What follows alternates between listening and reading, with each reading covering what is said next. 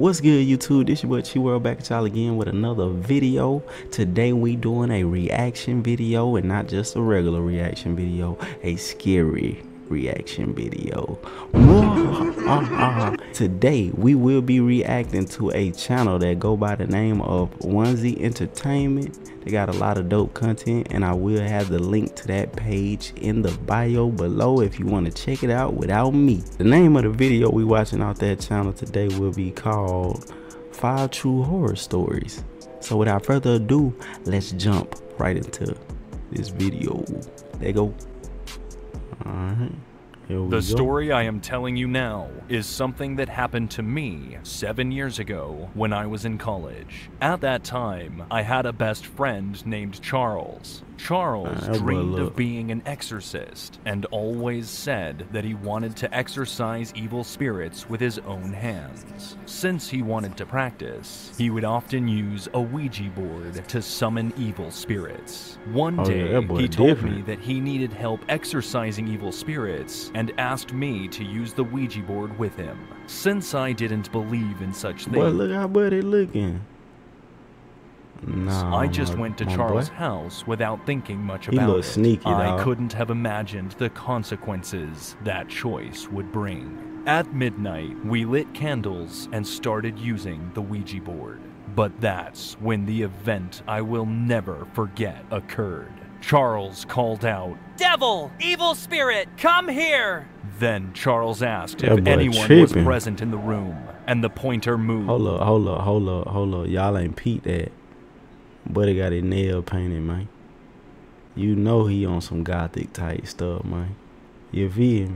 Moved to yes. When Charles asked, "What is your name?" the pointer moved to Moloch. Charles muttered to himself, "Okay, Moloch, show us your physical form. What do you look like?" After this, the pointer didn't move, and the room was still and silent. Then Charles shouted, "Show us your terrifying face!" But at that moment, suddenly a pair of eyes appeared on Charles' forehead. I screamed in surprise. I thought I was hallucinating. Charles looked over at me, not knowing what was going on, and the eyes on his forehead, which looked like snake eyes, moved around very strangely. When I pointed to Charles' forehead and shouted, "Your forehead!" Charles touched his forehead and screamed, "Ah! What is this?" Then a small mouth appeared on his forehead, and the mouth spoke in a strange voice. "Look in the mirror, Charles." And then deep red blood flowed out of the mouth and covered Charles' face. Charles ran into the hallway, howling, and I followed him. Charles screamed and went into the bathroom, turned on the shower, and Hey, Charles would have ran in the bathroom, and I would have ran my ass home, bro. Like, you know what I'm saying? You know what I'm saying? I would have got out of there. Real talk. I would have left his ass. A moment later, came out of the bathroom soaking wet. Some of the blood remained smeared on his face, giving him a faint red water glow. gonna do to Charles him, stood there with a blank expression. The eyes and mouth were gone from his forehead. Charles and I couldn't say anything. What the hell happened? Charles' body was shaking. Then Charles ran back into the room and shouted, "I know how to exorcise! I'll send these evil spirits to heaven!" Charles picked up a book and opened it. The title of the book seemed to be about exorcism. But at that moment, I saw it. Something crawled out from the corners of the dark room. They were people the size of small dwarves. Their bodies were black. Yeah, see that? That's why you gotta leave that spiritual stuff alone, bro. Playing with the Ouija boards and all that, but leave that stuff alone. You're gonna open a world you don't want to be a part of. You feel me? Red bumps sticking out of their backs and long tails. They were crawling on all fours toward Charles. I thought I was hallucinating once again, but Charles was seeing them too. I saw his fearful expression and the tears in his eyes. The black dwarves crawled towards Charles and began to gnaw at his legs. Blood flowed from his legs as he screamed in pain. I shouted to Charles in a trembling voice, asking what to do, and he managed to look at the book he was holding and began to recite a spell. However, he could not. Look, he tripping. Look, boy. You picking up some more witchcraft books. Nigga, you better grab that holy Bible, boy. And began to recite a spell. However, he could not read properly because of the pain and just continued to scream. Then I saw numerous black blisters forming on Charles' legs, and I saw black liquid bursting out of them. The dwarves were crawling up Charles' body, gnawing at every part of him. Charles's eyes rolled back, and he screamed so much that he lost consciousness. I thought that his parents would come to the room because Charles was screaming so loudly, but for some reason, no one came to the room. After about 5 minutes, Charles' whole body was covered with thousands of black blisters, and black liquid covered his body. I couldn't believe what I was seeing, and I didn't know what to do. Eventually, the black dwarves crawled back into the corner and disappeared. I stood there blankly, unable to do anything. Tears flowed from my eyes like crazy, and when I looked at the clock, it was 3 a.m. I called the police, and the police and Charles's parents were shocked when they saw Charles' body. They rushed Charles to the hospital. They asked me what the hell had happened, but no matter how much I told them, they never believed me. It was natural that they couldn't believe it. If it were me, I wouldn't have believed it either. Charles received emergency surgery and fortunately did not die. But it took 3 months for his body to recover to its original state. The doctor said she had no idea what caused Charles's body to suddenly become blistered like that. Ever since that night, Charles has not used the Ouija board again, and he's also given up on his dreams of... That should be a lesson. If you was even considering playing with one of them, don't do it, boy. Leave that junk alone, man. Let it be a lesson, my dude. Becoming an exorcist. He's become a very quiet person. He does not socialize and mostly just stays in his room. Time has passed, and I do not keep in touch with Charles anymore, but sometimes I wonder how he's doing now. My name is Samira, and this is a haunting story that was passed down from my grandfather to my mother, and now to me. Years ago, I was about to say, boy, you got a little soft voice, don't you? Years ago, before my parents came to Canada, they used to live in a small village in a war-torn country in East Africa. During that time, there was a war that had been happening in the country for the last 4 decades, and because of that, there were reported hauntings in many places based on the deaths that were happening daily. To give an idea of what might have happened, I come from a long line of exorcists, so there are a lot of instances of family members dealing with the supernatural. My maternal grandfather was notorious for his experiences, and he did so many exorcisms that half the time he would encounter spirits almost on a daily basis. In this story, we'll call him Jabbar. One day, Jabbar was riding his bike through the forest, heading to another village to run an errand. Several miles down the road, he encountered a gentleman who was walking down the road. The man halted my Jabbar on his bike, and since he was naturally generous to people, he stopped his bike to see if the man needed any help. The man approached and appeared to be a well-dressed individual. He was wearing a white robe, with honey-brown skin and cornrows on his head, not a single speck of dirt from travel. The man asked if he could hitch a ride with Jabbar, and he... That boy looked like... Nah.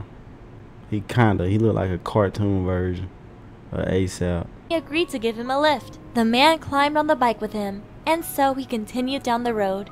Several miles down the road, the man told Jabbar that they were close to his destination, so he stopped the bike and allowed the man to get off. Then the man walked into the bushes and just disappeared. Jabbar was shocked, and he stood there frozen for a good minute before he snapped back to reality. Jabbar continued to his next destination after that. It's been decades since my mother heard that story from my grandfather, and we believe the man was a lost soul who was a casualty in the war. Better start getting 4 rides. This story is about something I experienced about 20 years ago when I was in my early 20s. At that time, I had broken up with my girlfriend and was going through such miserable days. Oh yeah, I know that feeling. Bro was going through it. Bro got the goddamn 211 on the goddamn table. He staring at pictures. He done took the TV out the room. Yeah. I wanted to focus on something new to forget her. I decided to go hiking, and while looking at the map, I decided to pick a mountain to go to. Among them, I found a mountain whose name was unfamiliar to me, and I chose to go to that one. Once I arrived, I started up the mountain path, and it seemed like a normal place. As I was climbing the mountain though, the path ended at some point. However, I was still feeling upset and reluctant to go home. Damn, how far you walk? So I continued up the mountain and into into make the it forest. To the mountain yet, Then at some point, I heard the sound of something moving up ahead of me. I was startled and stopped, thinking it was a wild animal. It sounded like an animal aggressively eating something. I lowered my body to the ground and slowly looked in the direction the sound was coming from. And there was something moving there. When I saw it, I almost fainted. It was covered in red fur, and I couldn't recognize its face. I would have said, Clifford? What the hell are you doing out here, Clifford? I could only make out its huge nose and mouth, each tooth almost as big as my thumb, and it was eating something. The sound of it chewing down to the bone echoed through the mountains. Shit. Its large hands tore the flesh of the lying beast, as if it were tearing paper. The creature's hands were similar to human hands, but its fingers were long and thick, about 3 times as long as a human's. What it was eating was the carcass of a huge animal, like a bear. I felt like vomiting, but I held it back with all my might, thinking that if I threw up right there, it would catch me. I turned around quietly, but the sound of the trees and bushes moving made it look in my direction. It quickly took off a huge chunk of meat that must have weighed about 10 pounds in a single bite, and then started to run towards me. When it raised its body, it seemed to be at least 8 feet tall, and the sight of its enormous body and appearance took my breath away. Its eyes were bright yellow, and its pupils were so small that they were almost invisible. It ran on 2 legs just like a person. It ran toward me with its mouth full of meat and at an incredibly fast speed. I thought, I'm going to die right here. I didn't even scream. My legs felt weak, but I ran with all my might.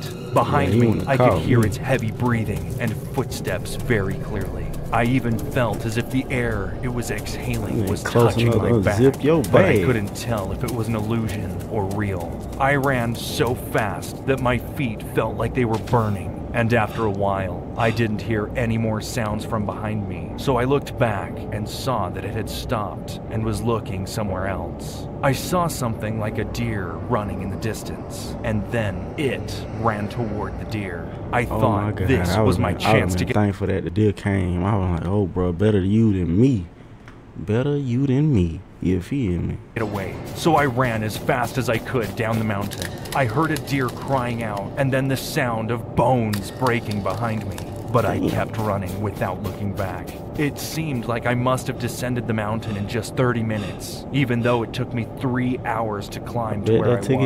I think that because of the extreme situation, I was able to push my body beyond its normal limits. When I got back to the base of the mountain, my leg muscles were so sore that I couldn't even press the accelerator in the car. I barely managed to find the local police station, and I had told them about the strange creature in the mountain, but the police didn't believe me. They said that people are often eaten by wild animals on the mountain.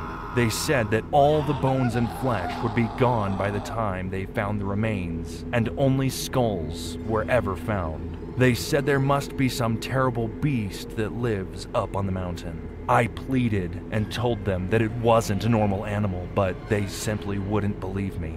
The thing I saw, it moved its hands like a person, ripped the meat, and ran on 2 feet. It wasn't an animal or a human. It was something else. I went home and Googled it to see if anyone else had reported anything about it, but I couldn't find any information about any creature similar. To this day, I still don't know what that creature was or how I managed to get away from it alive. Hey. This happened from December 10th through 11th, 2019. It was my cousin's birthday, December 11th, and was also the same day of our family reunion, which obviously means that all my cousins, uncles, and aunties were there. We celebrated our family reunion in a very rural province in the Philippines. There was a swimming pool there, so we all gathered near it. Around 5 p.m., we were swimming and just enjoying ourselves and having fun. We played all types of games, like what normal kids do at a family reunion. Around exactly midnight on December 11th, we sang Happy Birthday to our cousin Ashley. But as we were singing Happy Birthday, I noticed something extremely weird. When we were singing Happy Birthday, we weren't in the water anymore, but all of us were still wearing our bathing suits and wet clothes. While we were singing and enjoying ourselves, I looked away from Ashley and everyone, and I saw Ashley in the far corner of the pool, standing on the water. I rubbed my eyes just to make sure I wasn't seeing an illusion, but she was still there, just staring at me. She wasn't smiling, she just stared. I looked back to Ashley and everyone else surrounding her who was singing Happy Birthday, and she was there. We finished singing, and everyone was already taking pictures of her with her cake, like nothing had happened. I didn't tell anybody about what I saw until the next morning. I still remember sleeping beside my other cousin, and my other cousin slept beside Ashley. I got woken up by my cousin's alarm, which also means that a few of my cousins also got woken up by it. I noticed that Ashley was still there sleeping, and it was such a relief. I thought something bad would have happened because of what I saw. A few hours had passed, and it was time to head home. I wasn't in the same car as Ashley, since there were a lot of us, and we wouldn't fit in one car. Come on, bro. Come on now. You can put on a shirt now, buddy. It's the next damn day. It turned out that the car Ashley was riding in got into a car accident. Nobody got hurt except for Ashley, and sadly, she died exactly on her birthday. I felt so sorry for her and distraught about not knowing that what I saw might have been a warning. I told my cousins and her parents about seeing her doppelganger, but they didn't believe me. To this day, I still wonder about what I really saw that night, and if her doppelganger had anything to do with her passing.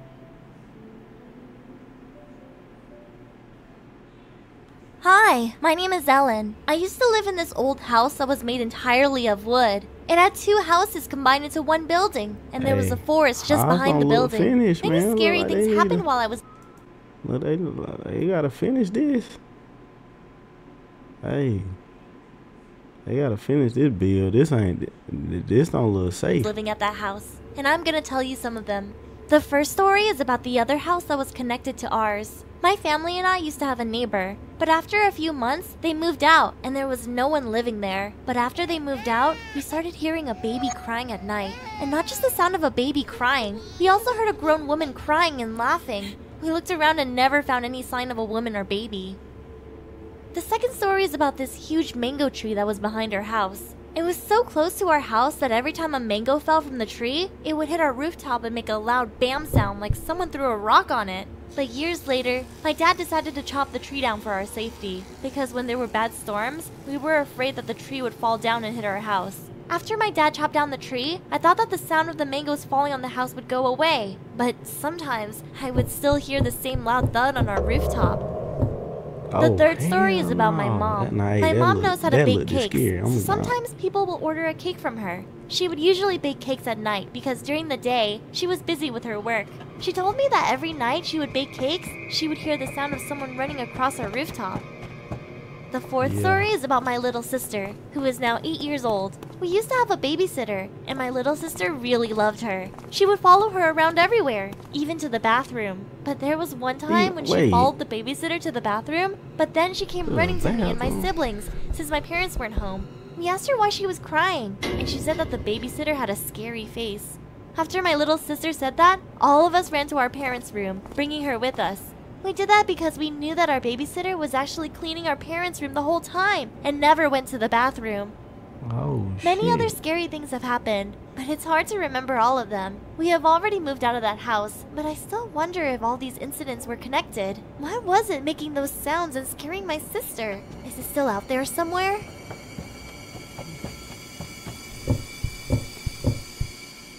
I sit on top of the dang roof making beats. Hey, thank you guys for watching. Make sure you put in the comment section below if you got some dope videos or any request of what you want to see your boy react to next. Stay tuned. More heat coming soon, and I'm out.